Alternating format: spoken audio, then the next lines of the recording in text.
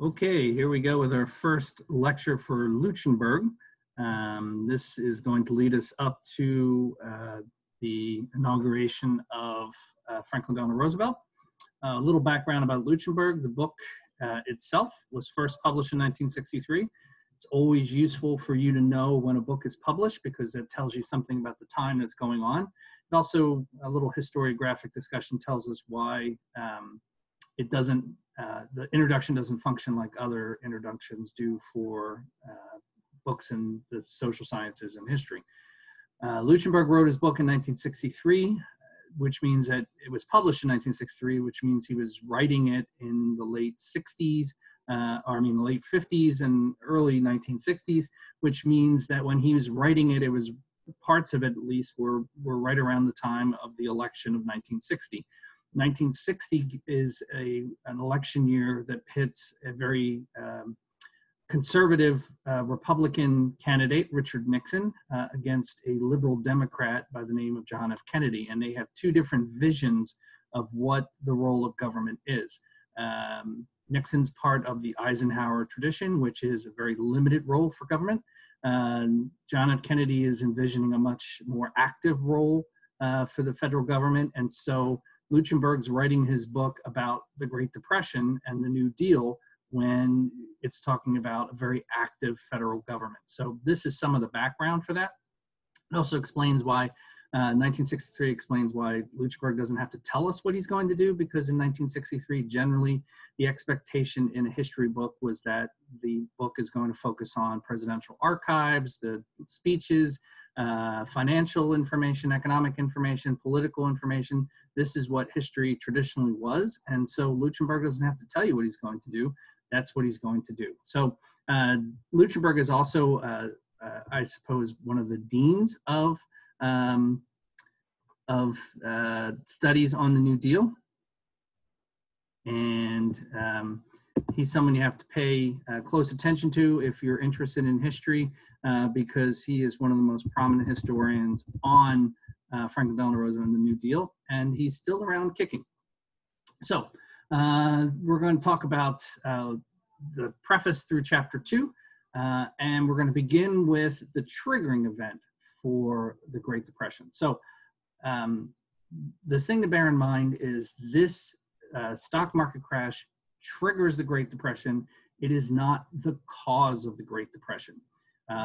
Most economists agree that the problems of the Great Depression are a function of a structural inequality between the wealthy and the working class.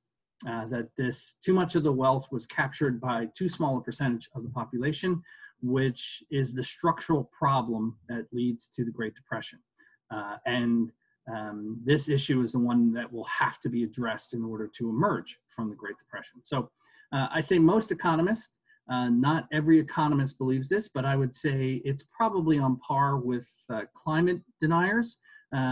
They are a small percentage of people who question whether or not human action is involved in the climate, and 97% of climate scientists believe there is human action that's involved in a warming climate. In similar fashion, the vast majority of economists believe this is the issue. So before we talk about the bubble bursting, let's talk a little bit about structural inequality. Here are some charts. I put these on Blackboard as well, so you can find them if you would like.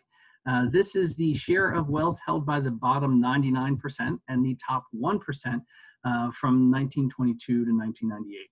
So by 1929, which is when the stock market crashes, 44.2% of the wealth was held by 1% of the population, meaning the remaining 99% of the population held just a little bit more of than half. Just so you can see the trend lines. By 1998, that number had increased to 38.1%, and you can see the long-term trend lines there. What else do we have? This is the wealth held by the top 0.1%. So less than 1%. As you see in 1929, 25% of the wealth was held by 0.1% of the nation. The ensuing crash, the war, the tax reaping of various assets led to a decline in the percentage of wealth held by the 0.1%. And then during the Reagan years, it begins a climb that continues up until the present day. So an increasing percentage of the wealth is held by a relatively small percentage of the population. Some more. Here's a little bar graph. The gray is the top 1%, the red is the bottom 99%, as we see in 1929. More than 40% of the wealth was held by the top 1%, with the remaining 99% making up roughly 55%. You can see the trend lines again over to the year 2000. And then, because I like to continue these examples, oops, not that one, sorry. This one. Here we see figures up through 2016. Move that up just a tad. And again, we have the median share of household income. The top 1% have roughly 40% of the national income. So this is a trend line that we have seen decline since 1929 and is now recovered back to those, what they say, the roaring 20 days. So back to our notes. So this structural inequality, what does that mean for the economy? Well, the 1920s were known as the roaring 20s. And in retrospect, we can understand why it was roaring and why it was structurally still unequal. A series of new technologies were created in the 1920s and became available for purchase. And everybody who could purchase these things like durable goods is what the economists call them. So talking about refrigerators, talking about washing machines, talking about expensive household items or expensive investment items that consumers could purchase, the most important of which in the 1920s economy was the automobile. Automobile became something that was available for a number of people to purchase. Everybody who could afford to purchase an automobile by the late 1920s had done so. And partly this is a problem of advertisers. Advertisers had not convinced the American public to throw away perfectly good stuff to acquire new stuff. So everybody bought a car, and the car was durable enough that it lasted for years, and so nobody bought another car. Generally, each household had one car. It's not until the later years after that that people began to convince the consuming public, advertisers began to convince the consuming public they had to discard perfectly useful things like cars to get the new brand of that make and model so that you were more stylish. It also opened up the number of drivers. It became acceptable for women to drive and then teenagers. And so the per household number of cars increased, as well as continually cycling over for new cars. But that's in the future. In the 1920s, by the end of the 1920s, everybody who purchased a car could purchase a car. And lots of people who couldn't afford to purchase a car had purchased a car. And they were buying things on what at the time was known as on time. So you make a monthly payment on the automobile, refrigerator, the couch, whatever you have purchased. So you can't afford to purchase it outright, but you have put it on time and you make a monthly payment in order to acquire it. All these things were causing certain sectors of the economy to boom. It's not, looking back, it's not universal. Farmers were hurting well through the 1920s, well before the arrival of the Great Depression. So all these things are continuing until the stock market bubble burst on October 29th, 1930. It doesn't matter exactly what these numbers are. I will just tell you for 1929, it was a lot. 16 million shares were sold on that day. This was instead, we talked previously about the railroad being a bubble economy that led to the panic of 1873. This is a bubble economy in the entire stock market. Worsening the situation in the stock market is that there was widespread speculation in which a number of people were buying the stocks on margin. Here's how margin works. Margin means I want to acquire a stock, let's say Wichita State University stock selling for $1 a share. I want to buy 100 shares of WSU stock at $1, but I only have $10. So in one way, I can only buy 10 shares. Or I can buy 100 shares, pay for 10 shares, and put the remaining $90 on the margin, right? Which means I owe that money, but you're allowing me to purchase it now, okay? So when you put up your $10 and buy $100 worth of shares, that means you're on the hook for another 90. Let's say overnight, the price of Wichita State University stock goes up to $2. Okay, so now you have 100 shares of Wichita State University stock that are that you have bought at $1 a share, but are now trading at $2 a share. You could sell those 100 shares of Wichita State University stock at $2, pay off the remaining $90 on the margin, and walk away with a tidy $100 profit, right? Or you could take those paper profits. Now your stock is worth $200 and use that as your margin to purchase more stock. So you could buy more Wichita State University stock, or you could diversify and use that stock to serve as your down payment on another series of stock, K-State, KU, whatever, right?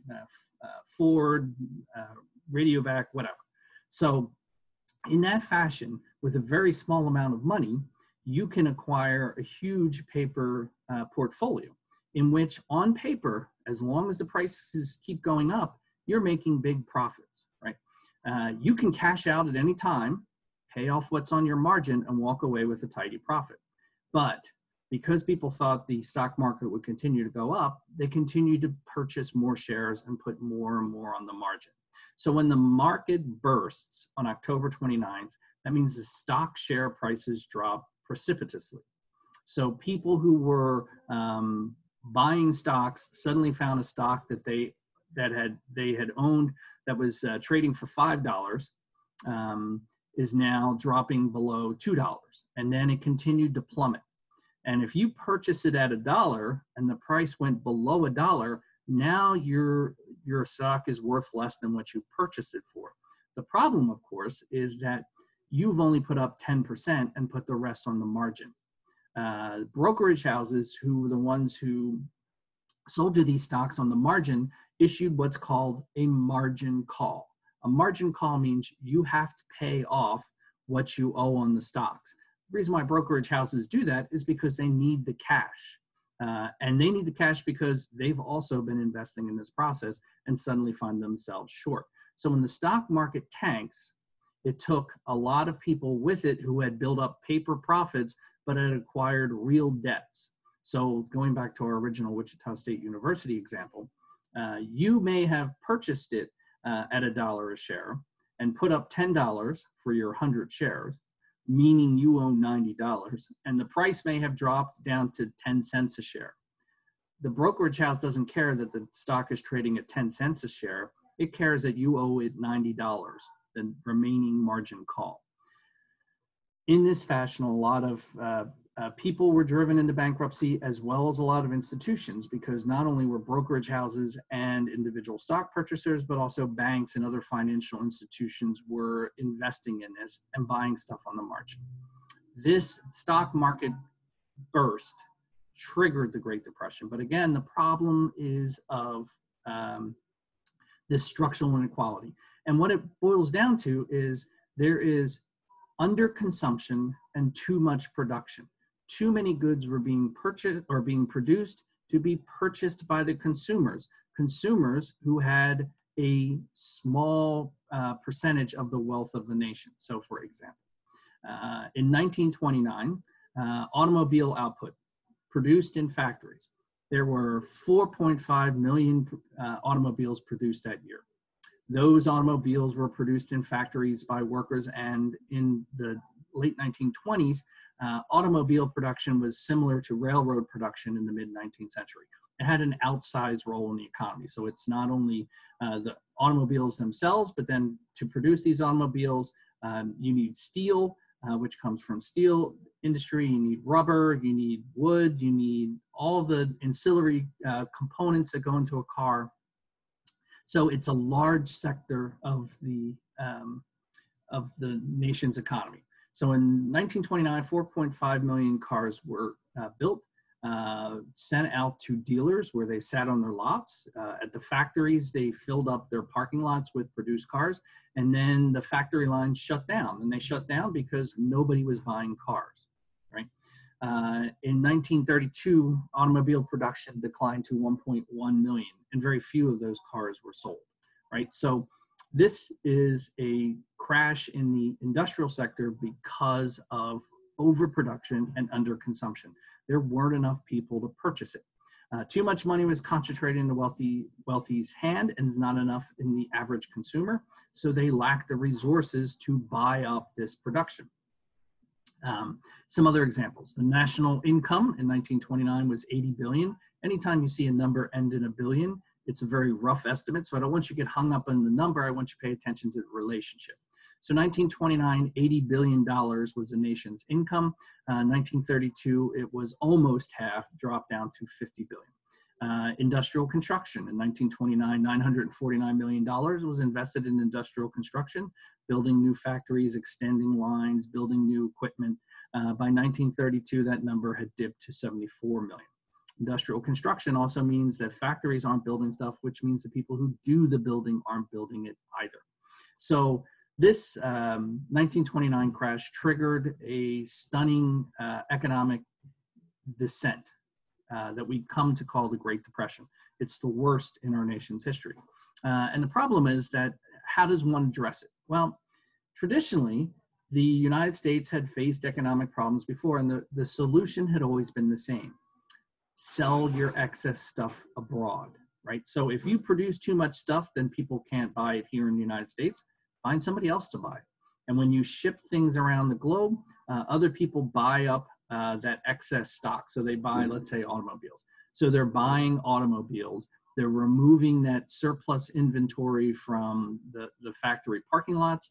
The factory then sells off all its extra cars. It needs new cars constructed. It hires workers back who start making cars, who sell it around. The workers have money in their pockets. They can buy new stuff. And so the economy restarts. Traditionally, that's how we had resolved our problems.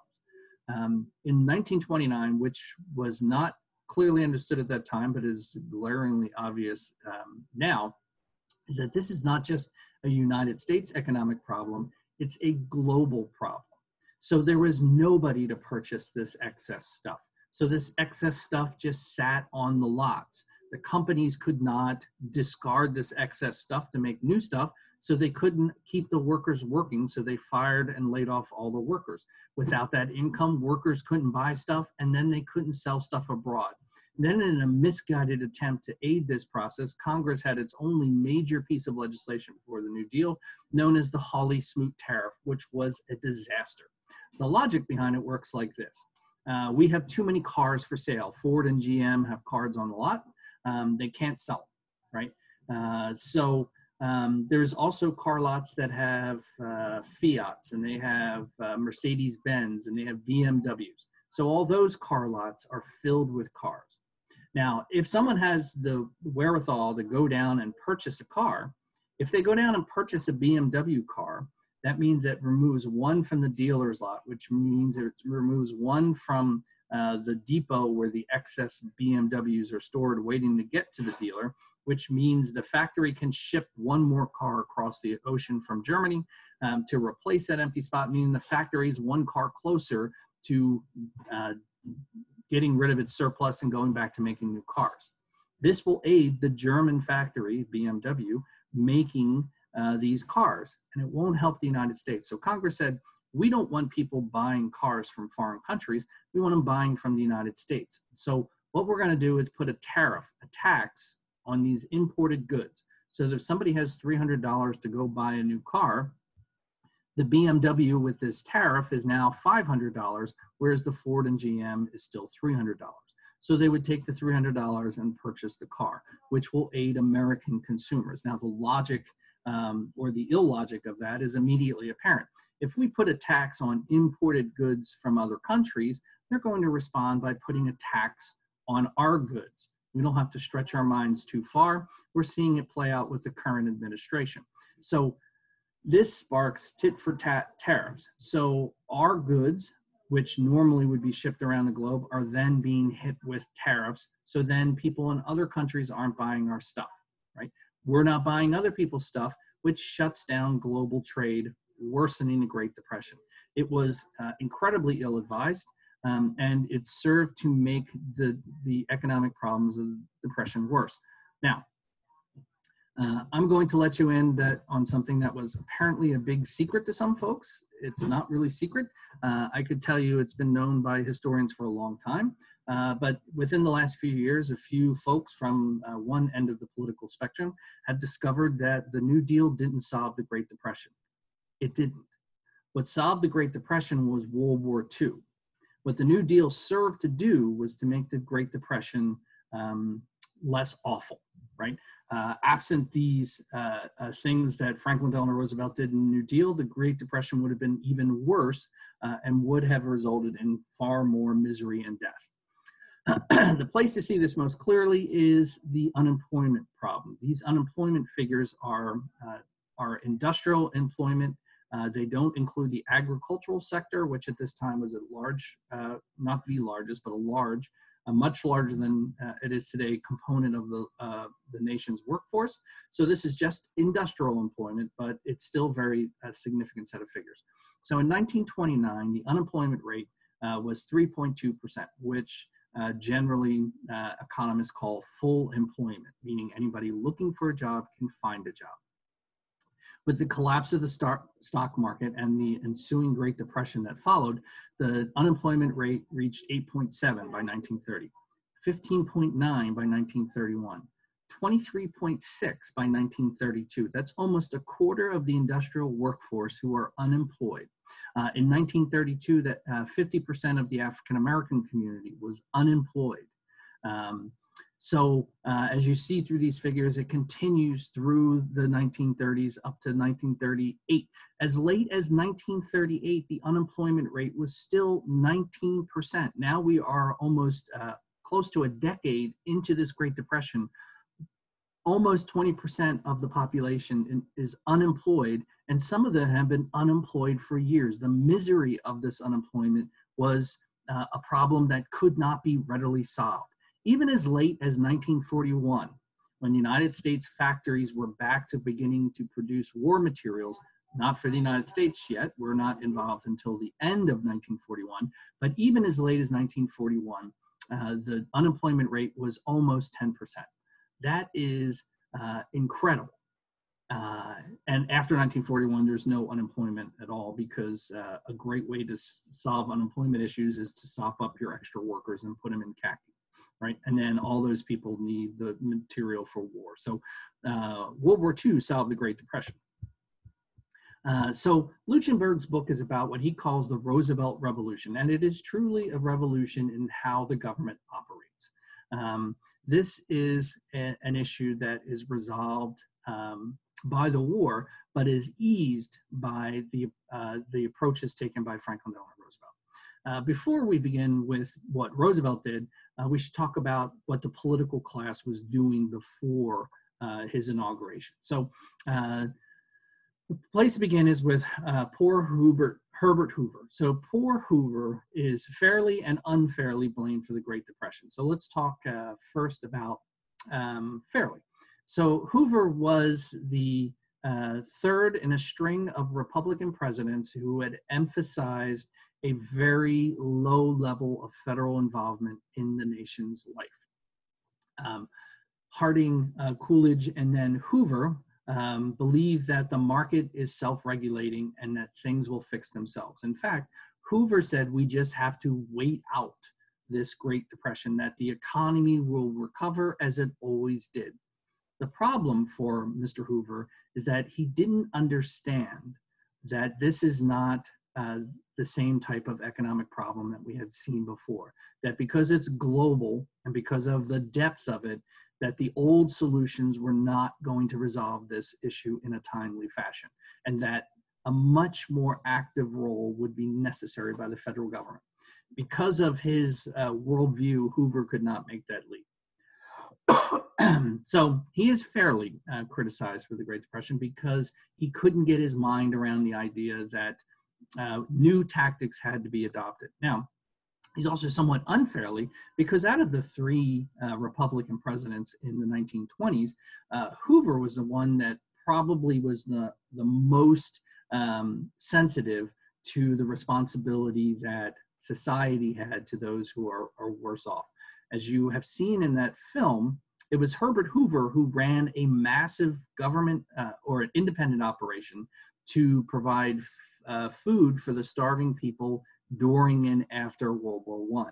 He directed this program. He also had enormous experience in the government, having served in various cabinet roles.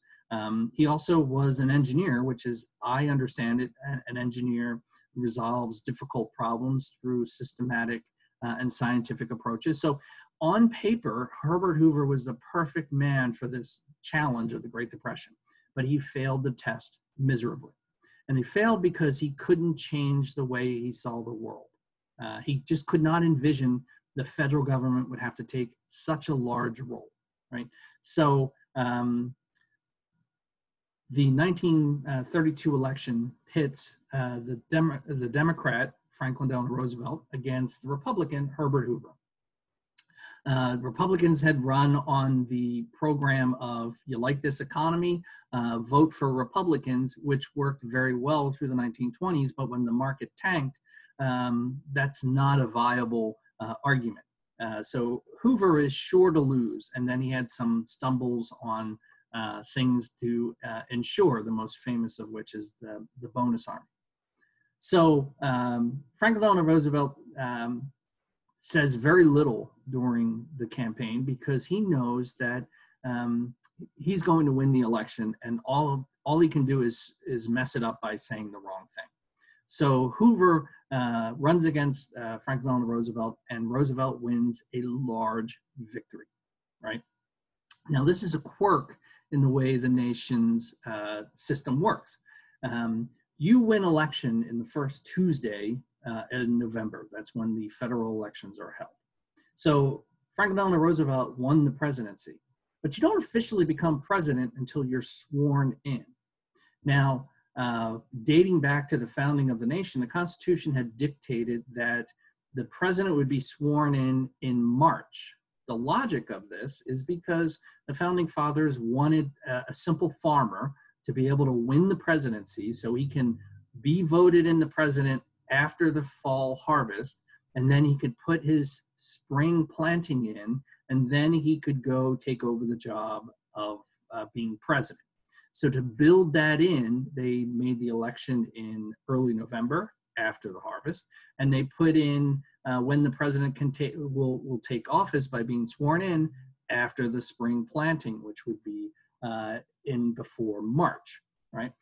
Or so the idea was. So this is a long gap, which normally is just a quirk, but in this case, it proved to be dangerous to the nation. So Franklin Delano Roosevelt wins in November, but he's not due to be sworn in until March. During that time, the nation's economy tanked, and a number of things were going on that shook people's faith in the system.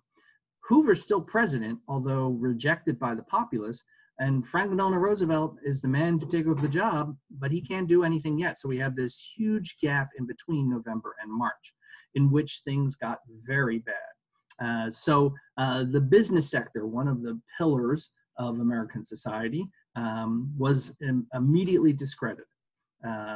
The tanking of the economy suggested that businessmen didn't know what they were doing. The inability to resolve this issue over the first couple of years of the Great Depression further undercut that. And then a series of congressional investigations into what happened revealed that businessmen, at least some of them, were engaged in some serious fraud, right? So some examples. There was a company in the company known as the American Tobacco Company, which was headquartered in Chicago. Their chief executives were paid $1 million a year in 1932 money or 1930 money, right? That's a serious amount of money. But they manipulated their incomes so they paid no taxes, right? So by exposing or utilizing loopholes in the tax code, they didn't pay any taxes, although they had $1 million income. At the same time, the city of Chicago was issuing IOUs to its employees, including teachers. Some teachers had not been paid in a month or more, and so teachers were reported to be fainting at their desks because they hadn't eaten for days. This avoidance of tax burden by the wealthy undercut the business, the people's opinion of business. I'll give you another example. A banker took a loan out from his own bank to buy stock in his bank, except he put what's known as a put, which he was betting that the stock price would go down. How did he know the stock price would go down? Because he knew what the return rate was on people paying off their loans. He knew that his bank was going to go bankrupt shortly. But because he was the only one that knew it, he borrowed money from his own bank to bet against the bank staying healthy. When then reported the stock prices for, or reported what the economic health of was the bank, the stock dropped tremendously, and he cashed in all that money on those puts, right? He then donated that money to his wife for $1, so technically she paid $1 worth of tax on the income. All these sort of tricks of avoiding taxation by businessmen and the wealthy were revealed, or at least some of them are, and it discredited the whole business sector. Banks themselves were in desperate shape. I put a link up to a small segment from the movie It's a Wonderful Life. It's on course materials, and it's the run on the bank scene. If you haven't seen that film, it's fantastic, but take a look at the run on the bank. It illustrates it. Banks run on faith. It's a strange comment to make. A well-run bank lends out $13 for every dollar that somebody puts in their bank.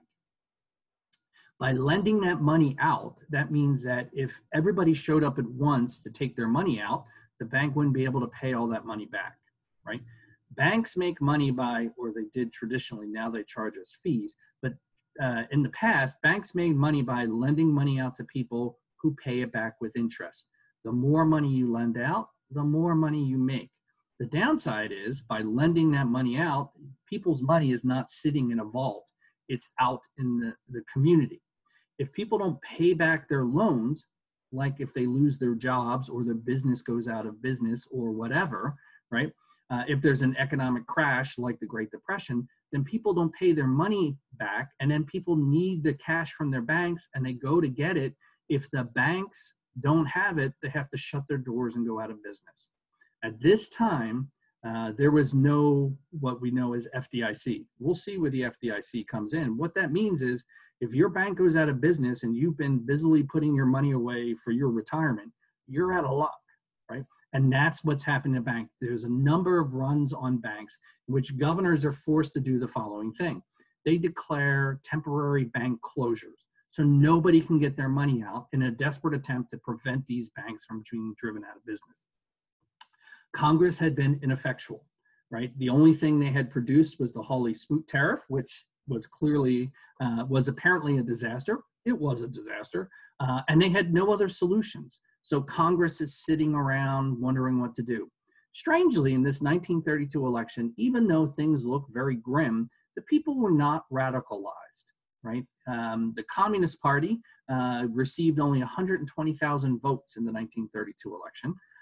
The Socialist Party, not as radical as the Communist Party, received a lower percentage of the vote total in 1932 than it did in the 1920 and 1912 elections. People were upset with the way things were going, and they responded the way they traditionally do. They voted for the other party. So they voted Republicans out and they voted Democrats in, but by and large, this is not a time of panic, right? all these things are the background for Franklin Delano Roosevelt's inaugural speech, which is quite an important speech, right? The nation is paralyzed because nobody seems to be taking this seriously. And then Franklin Delano Roosevelt comes and gives his famous talk, in which he uses some stirring phrases. We have nothing to fear but fear itself, right? So those are some of the famous phrases. He also uses as a throwaway line, he calls his program is going to be a New Deal. That New Deal becomes a shorthand for what he's going to do. So Roosevelt's speech is important in that aspect, that he demonstrates that somebody's taking it seriously. But there's another aspect that demonstrates what Franklin Delano Roosevelt's doing. And I'll finish here, and then we'll pick up with that next time on lecture 2 of Leuchtenburg. So here's what he says. This is a part of his speech that doesn't get, I think, enough attention. He says, I'm declaring a bank holiday, a federal holiday, in which all banks will be closed. And I call upon the Congress to come in an emergency session to help me deal with this economic disaster of the Great Depression, right? Not known as the Great Depression yet. This emergency session is something that Roosevelt, as the chief executive, is calling, right? And he says, if the Congress cannot, or the Congress will not act in this emergency, then I will use my powers as the commander-in-chief under the emergency powers of the Constitution to take action. What in effect he's saying is that if Congress won't fulfill its legislative duties and come immediately in a special session to deal with this issue of the Great Depression, then I, as the chief executive, will act on my own. He's suggesting that he's going to act as a dictator if the Congress won't address it. This does not come to pass because Congress falls over itself saying we want to come and work on these issues. But it's a measure of how desperate these times are, that the simple fact that a chief executive said he was going to do something and then threatened that he would do it independently if nobody else did, served as a balm to the nation. All right, so that's Leuchtenburg's first bit. We'll pick up with the next section from there. Again, if you have any questions, I invite you to post them onto Blackboard, and I will see you next time.